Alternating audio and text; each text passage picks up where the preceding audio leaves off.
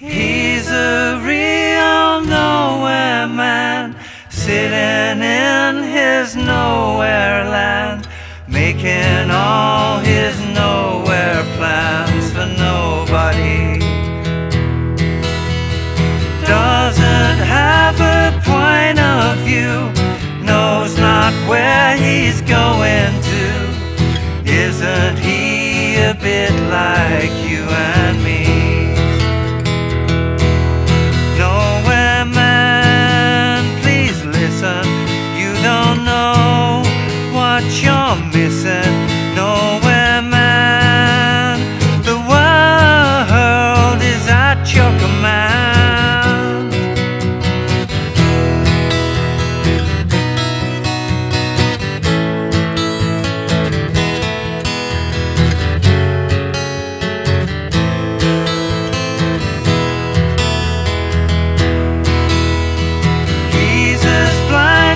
He can be, just sees what he wants to see.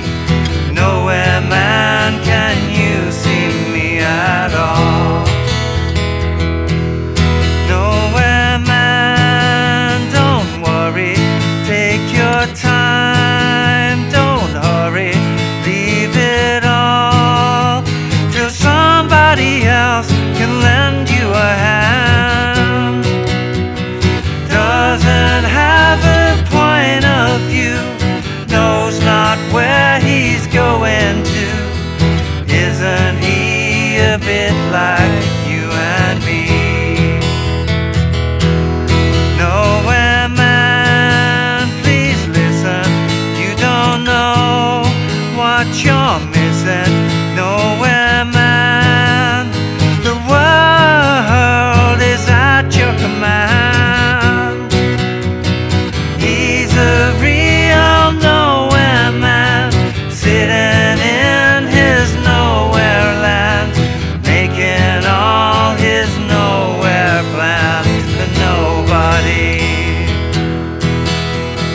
Making all his nowhere plans for nobody. Making all his nowhere plans for nobody. Hey, how you doing? Justin here. Today we are checking out Nowhere Man by the Beatles. All-time classic, this one, and really good if you're working on your bar chords and the transitions between open chords and bar chords. As usual, we're going to start with just looking at the chords, keeping the strumming real simple. Then we'll dig into a little bit more about the strumming and the embellishments that you can add in after that. So let's get started. So we start the song with what I guess we'd call a chorus, although it only appears at the start and the end of the song. Anyway, it starts on an E chord, so E chord's a real B chord man, A chord in his E chord land, F sharp minoring his A minor plans for E chord for 2 bars. Let's just talk about that a little bit. So the E chord is going to be pretty straight. With the B chord, this is the way that I teach B chord, making sure that you mute the thicker string with the tip of your first finger and using the 3rd finger for the bar. I often play it like that with my little finger doing the bar and I support it with my 3rd finger. Either one of those is fine. If you're one of those people that can play it just with your 4th finger like that without the support of 3rd finger, that's fine too. Just I can't physically do that one. When it comes to the A chord, you can either use an A mini bar with your 1st finger or a kind of regular grip for the A chord, depending on what you feel comfortable with. So again, one more time through that little section. Oh, and the A minor, obviously there's pretty much only one way to play A minor. I suppose you could use different fingers if you really wanted to, but there'd be no sense in it. Anyway, let's run through that one more time. So E's a real B chord man, A chord in his E chord land, F sharp minoring his A minor planned for E chord. Now it uses the same chord progression now for the verse. So E chord has a B chord view, A chord where he's E chord 2, F sharp minor, A minor, U and E 2, 3, 4. And then we're into this second section. I guess I'd call it a bridge, but you could call it a chorus, depends on naming convention here, is not so important. Anyway, this other part starts with a G sharp minor going to an A chord. Now again, of course you could play A chord open, but it seems a little bit difficult to make that jump unnecessarily. So I'd recommend doing the G sharp minor to the A here chord. So G sharp minor, please, A chord. You don't know G sharp minor, what's your A chord? Nowhere, G sharp minor to F sharp minor again to B. Okay, so it's just that little section there where you've got 2 whole bars on the F sharp minor. Doesn't kind of sound like that on the original recording because the bass is making some harmonic movements, so there's lots of more complicated harmonic things going on over the top. But for an acoustic version, I think that's the best approach. So again, so G sharp minor, please, A chord. You don't G sharp minor, what's your A chord? Nowhere, G sharp minor. The F sharp minor is still staying there, and then to B. And then that's actually the section. So then we're back to E chords, blind as B can be. A chord, what he E chord sees. F sharp minor, can A minor see me at E? Now there's this other, the other part is there's a really nice instrumental section that happens. On the electric guitar it's picking out notes for the melody a little bit more. If you do an acoustic one, the electric guitar part doesn't make a whole lot of sense. But we're going to start with the E. Now with the B chord, instead of doing it this way, you probably want to do this B. Now I don't regularly teach this. Most times it's not a great way to play to a B chord. It's a bit of an awkward jump for the fingers, but in this case, you can clearly hear this D sharp, E, F sharp. So instead of putting the first finger bar down right away, I'm leaving it up, muting the thinner string to start off with, so we're targeting that note, then playing the open thinner string, then putting the bar down. You get this down, up, up. So E chord going to B, B. Sorry, B, it's an A chord. And again, you're just picking out some of those thinnest notes. Now, I'm doing a down strum, but finishing on the B string to highlight that note. And the up, I'm playing the third string with the up pick when putting my little finger down, so it's an E sus4. And then an upstroke when I lift off the little finger. Okay, it's definitely, oh God, you should practice it. I should practice it myself. Just practicing that bit. It's a good thing to practice. You'll probably find yourself using it in other songs anyway. 1 and 2 and 3, 4, down, up, up. Now on the original recording, it's targeting those low strings. And it just starts to sound a little bit mucky, particularly targeting that C bass note over the A. It just doesn't make sense. So I think if you're doing an acoustic version, just F sharp minor. If you want to, add some little melody section there. So the solo, as I would recommend for acoustic guitar, obviously not exactly what's on the record, but the E, B, A, E, F sharp minor, A minor, E. If you want, you can add that. So let's talk about that little riff as well, because it's one of those things where you hear quite often, ba, ba, ba, ba. But the rhythm of those last couple of notes doesn't fit with the regular strumming pattern, because we're just going 1 and 2 and 3 and 4 and that rhythm involves 16th notes. 1, 2 and 3 and 4, E and 1. There's a little E and where you're going to have to use an up pick probably. And it just feels...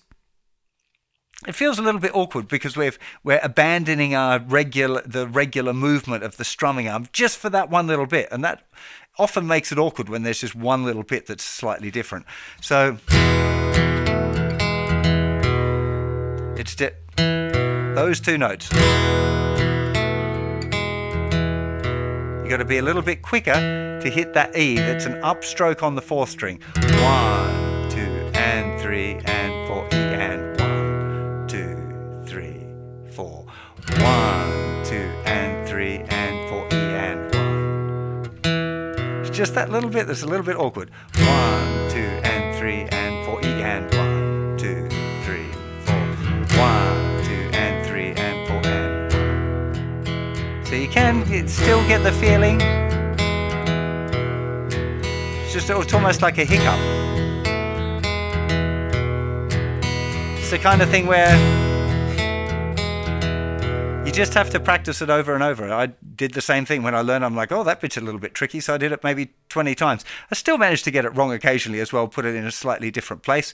Also worth noting, on the original recording, it comes a little bit later, particularly at the end. I haven't talked about the chord progression at the refrain. I should mention that as well in a sec. But it puts it a little bit later, and that feels really weird for me, particularly if I'm singing it. I just kind of... I couldn't do it. I mean, I could have done it if I'd practiced it more, but it didn't feel right for me to do it that way. The refrain or the ending is just like the intro, so it's going, he's a real B chord man, A chord in his E chord land, F sharp minor to A minor to E chord. Then it repeats the F sharp minor to A minor to the E chord. One more. F sharp minor to A minor to E. Now I mucked it up. I'll just leave it in there so that you know that sometimes I muck it up as well. Because what I was thinking about, on the original recording, it does it later. I always hear this as going, as soon as you get to the E, A minor to E. I'm hearing it that way, but on the original recording it's going, making all, here's A minor to 1, 2, 3, 4. Making all, here's it kind of, the end of the riff goes straight into the F sharp minor, and I feel like it's just kind of weird. Obviously it's the Beatles, it's amazing, the way they did it is the right way to do it, but for some reason singing and playing that or getting to the vocal immediately after that riff just made it feel all kind of uncomfortable to me, so I've changed it. But you could choose whether you're going to change it or not. It's completely up to you. Now rhythmically, what's going on here, I would recommend that you stick with this fairly even, down, down, up, down, down, down, up, down, up. I'm sometimes adding that up on the and after 4. So 1, 2 and 3 and 4. 1, 2 and 3 and 4 is the general pattern. Ends up sometimes being 1, 2 and 3 and 4 and 1, 2 and 3 and 4 and...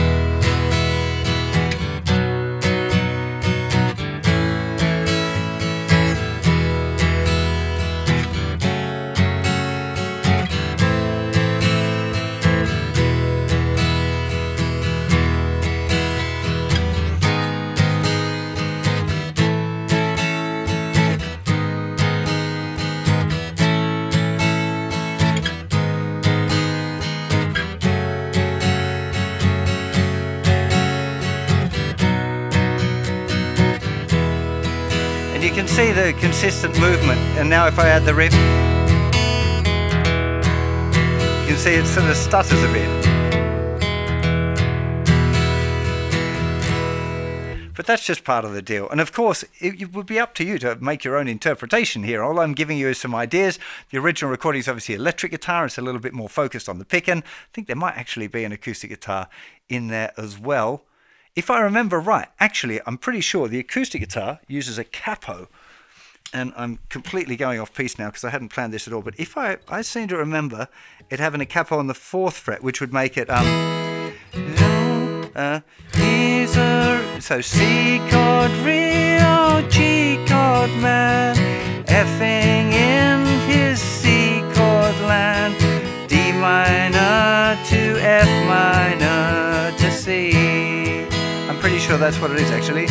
Nowhere E minor to F chord, you don't E minor what you F chord, nowhere E minor, the D minor can G, but staying there to G. I'm pretty sure that's what the acoustic guitar is doing. Now, obviously if you're doing that, you can't do the little solo part as well. Sounds great. And again, if you had 2 guitars, if you were playing this with your mate, one person playing those open chords, one person playing with the capo at the 4th fret. Mwah! Bellissimo, that would sound absolutely awesome. So that's something to think about as well. Using the capo is one of those things, a lot of people think it's always a cheat. It's definitely not always a cheat. Sometimes it just sounds great. And this is a good example of that. It is easier because there's less bar chords. If you're struggling with bar chords, popping the capo on would definitely work. You'll have to rewind this little video to jot down what those chords are. But the 2 of them together, really, really sweet. It works out great. So the capo can often sound better and be easier. Sometimes you do it just because it sounds better. Sometimes you do it just because it's easier, really. There are loads more Beatles songs over on the website. I literally just had a look yesterday. I'm like, what Beatles songs haven't I done yet? There must be a few. But there are, I don't know, 30 or 40 Beatles songs that I've done already that are over on the website. So do go and check it out. JustinGuitar.com/songs. If you want to see all the Beatles songs in one place, just scroll down a little bit till you see the Beatles icon. Click on that. It'll just have all the Beatles songs there. Or you could use the search function, I guess. Oh my God, I'm just going to cut that there because I seem to be waffling today. Hope you enjoyed this lesson. Have a great practice session and an awesome day. And I'll see you for plenty more very soon. You take care. Bye-bye.